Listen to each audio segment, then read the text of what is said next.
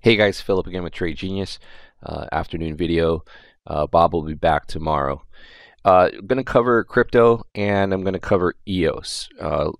People have been asking about some price analysis on that and also because of the Mainnet launch. So we're going to discuss all of that in this afternoon's video. So let's dive in.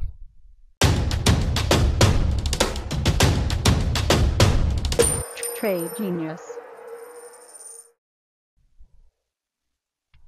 All right, so just so you know, there's been some talk out there that the mainnet officially launched or successfully launched, but just know that the mainnet on EOS hasn't actually launched. There's a multi-step process. I won't get into all the technicals of it now because we're going to look at price, but if you want to learn more, you can go to eoscountdown.com and click on the more info link here. But multi-step process, the EOS tokens have been frozen. Now the mainnet launch is in process, and that's going to take a few steps. They have to get their block producers online, they have to do some testing, and then they'll officially launch the mainnet. Last time I looked, they were estimating anywhere from 20 to 40 hours from now. So this is right now we're about a little past 5 p.m. Eastern on Monday, June 4th. So maybe sometime this week, they may actually officially get that launched. All right, so just want to be clear about that. That out of the way, let's take a look at the price action.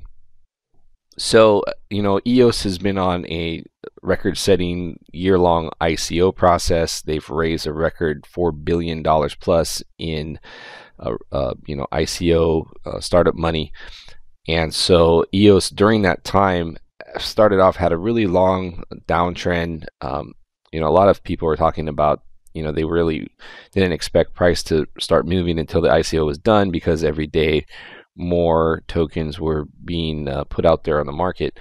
But it actually did bottom out, like with most of the altcoins back in November, December, and like with most of them, came up to January and then pulled back. But it has really kind of taken off. If you compare EOS to the rest of the alt market from that January timeframe, it's really just outperformed and done a really good job. So up until this point, it's done really great. So where do we go from here? At this point in time, EOS is, as you can see with the oscillators, RSI, the stochastic RSI, I have this oscillator here. We're not too terribly overbought, although the stochastic RSI is somewhat overbought here. But we're not oversold by any means like we were in this area here, or even back here when this oscillator came down to this point here. Kind of coincided with our daily firing long here, guys. Again, if you want this daily signal, which is really deadly, you want to head over to tradegenius.co and pick that up. But fired here and stayed long until we got to here.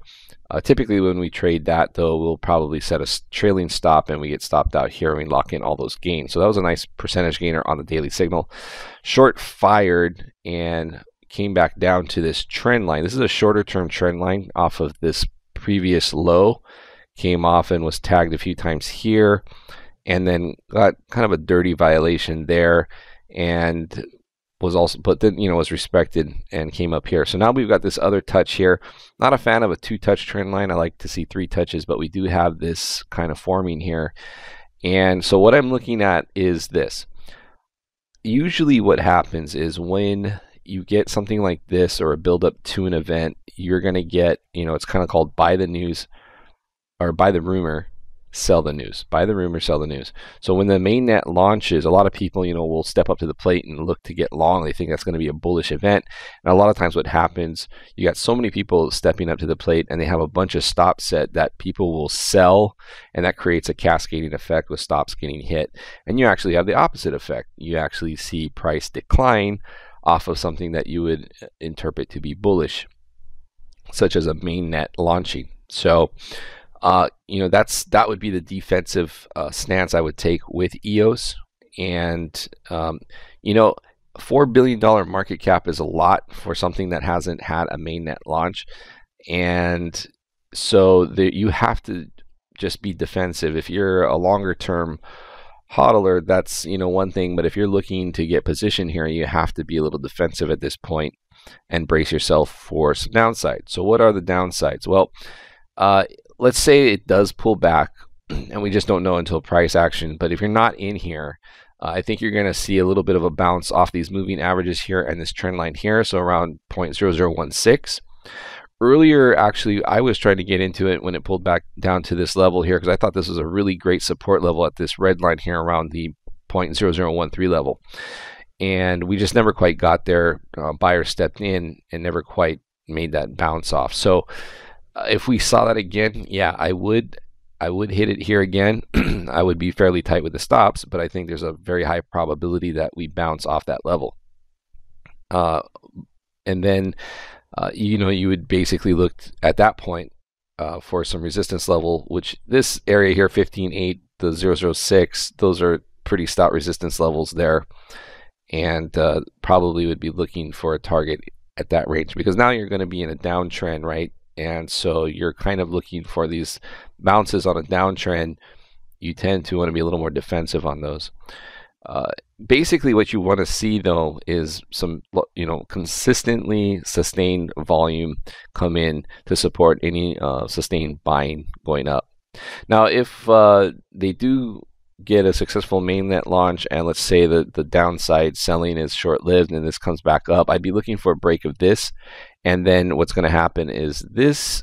Here, let's make a copy of this.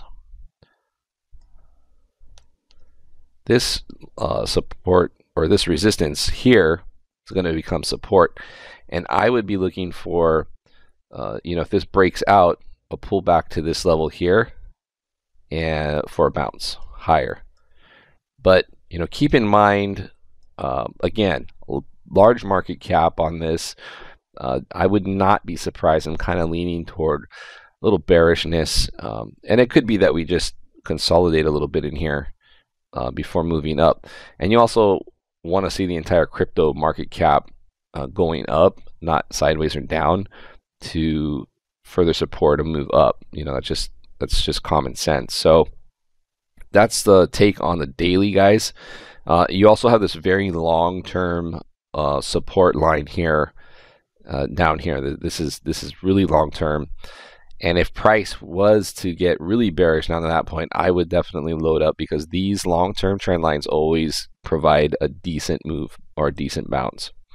And unfortunately, crypto always seems to, especially with the alts, they always seem to at some point revisit those. So just keep that trend line in mind. That's drawn from the late October low to the more recent March 20th low in there. So keep that in mind. All right, drilling down to the 4-hour. Again, our signal, guys, fired there on the 4-hour. Nice short move down. And that's kind of hit the support area in here. If you look, price bounced in this area here. There was support back here for that. So it made sense that there was support there. There's also support lower, 17.4. And you got a lot more support closer to 17, so keep that in mind. But essentially here we're probably going to look to see, or probably getting at a signal fire long here, if this can sustain a bounce here for a few more 4-hour bars. We do like when these things signal. If you can notice the signal at the top of the regression channel, we like that a lot. That kind of puts more oomph in the short and long signals. So long is a buy, short is a sell. Again, like down here we had a 4-hour, chopped a little bit and finally took off, but we like it when it's in for the buys in this lower region of the linear regression channel and for the sells in the upper. And that goes for all of the alts that we like to trade. And on the hourly, guys, you'll notice we are still signaled short on the hourly. Never did flip long, though that's probably going to happen here. And it will happen in an area of the linear regression channel that we like. So we may get a kind of a short-term swing.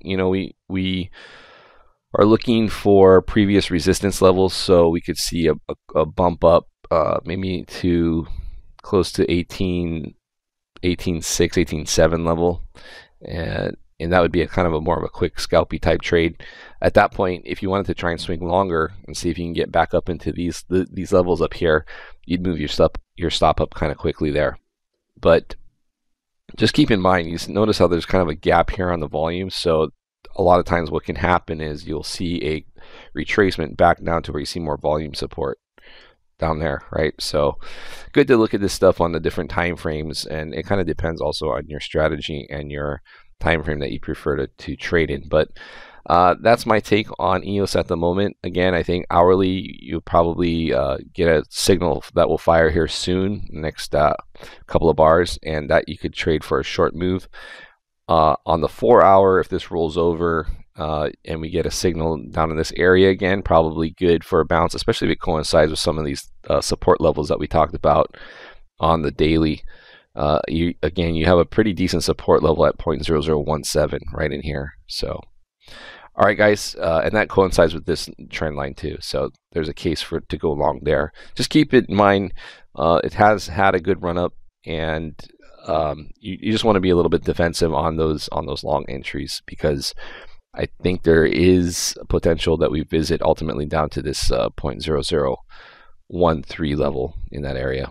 I know the bulls don't want to hear that, but you got to just keep in mind the scenarios, and realistically, these things tend to want to consolidate after big moves up, especially in the alt space. All right, guys, that's it for me on EOS, and I will catch you on tomorrow's video. Thanks for watching. Please hit like and subscribe. Take care.